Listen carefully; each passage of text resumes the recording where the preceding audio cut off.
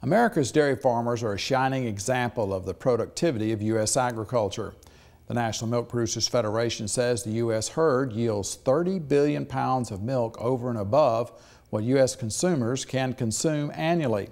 Now, this ever-increasing amount of product has the potential to depress prices. Under previous farm bills, dairy producers were nearly guaranteed automatic subsidy payments in lean times.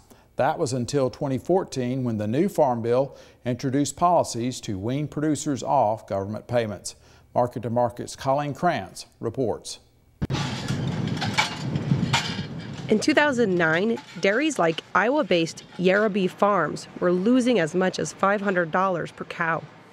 Subsidies paid through the government's former dairy program, Milk Income Loss Contract, helped many farms survive the year.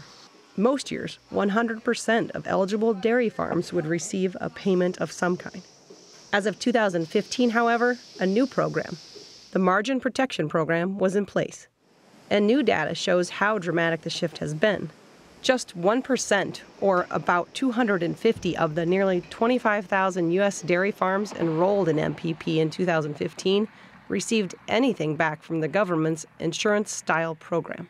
The days of the government giving us money to milk cows is over. 54% of the nation's nearly 44,000 licensed dairy farms did enroll in MPP for 2016, the program's second year. However, farmers are required to continue in the program through at least 2018 once they've enrolled.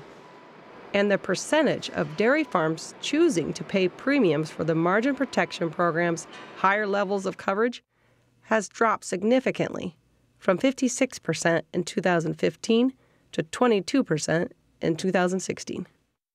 I think people thought, okay, well, for the first time in 40 years, the government hasn't sent me a check in the fall, so maybe we just shouldn't partake in this program. Most instead paid only a $100 administrative fee for a minimal so-called catastrophic protection. MPP provides financial assistance to farmers only when the difference between the price of milk and the price of feed falls below a certain dollar amount. Enrolled dairy farmers are automatically covered at a minimum $4 margin, which is considered a catastrophic loss level. Producers can choose to pay higher premiums to protect a greater percentage of their income.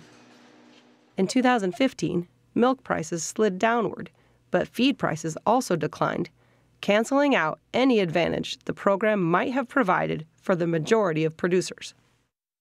Our experience in the first year of it was such that people who bought up coverage, paid a little bit of premium for buy-up coverage, found that they didn't hit those levels of margin. And so what we saw this year for 2016 is a similar level of involvement, participation in the program, but more people are in it at the basic catastrophic coverage level. According to USDA, dairy producers paid the government nearly $73 million in MPP fees and premiums last year, while only $685,000 was paid out.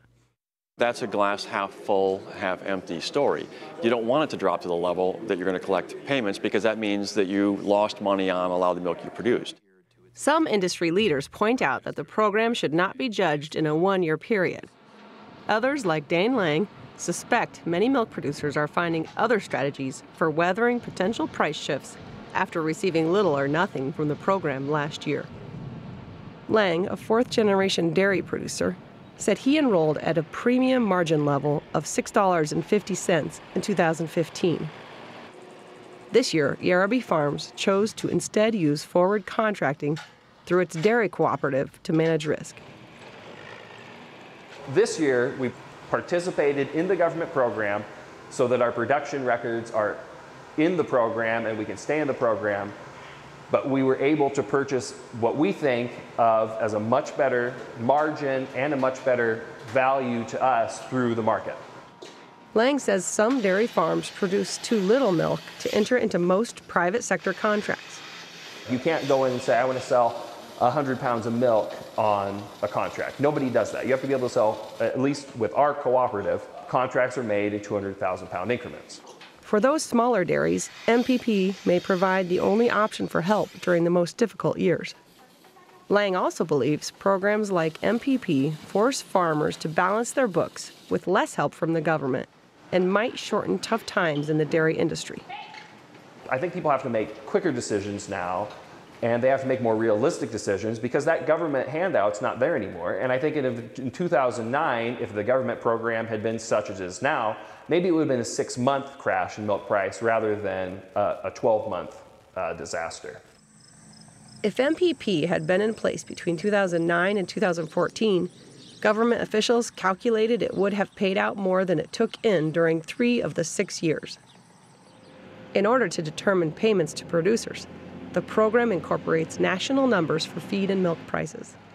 As a result, dairy farms in Midwestern or other states that produce large amounts of corn, soybeans, and alfalfa have a financial advantage over states like California, where feed is more likely to be shipped in from greater distances.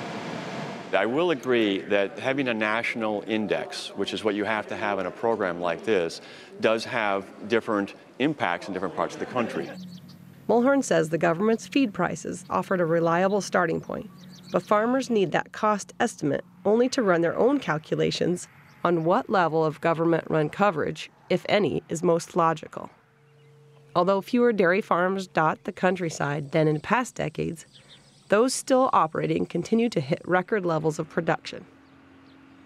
In 2015, all U.S. dairies produced 209 billion pounds of milk, up 1.3% from the year before. Mulhern says that with large supplies, the next battle plan should focus on increasing exports to prevent prices from sliding. Dairy industry exports have grown from less than $1 billion in 2000 to a record $7.2 billion in 2014, before dropping again in 2015 to $5.3 billion.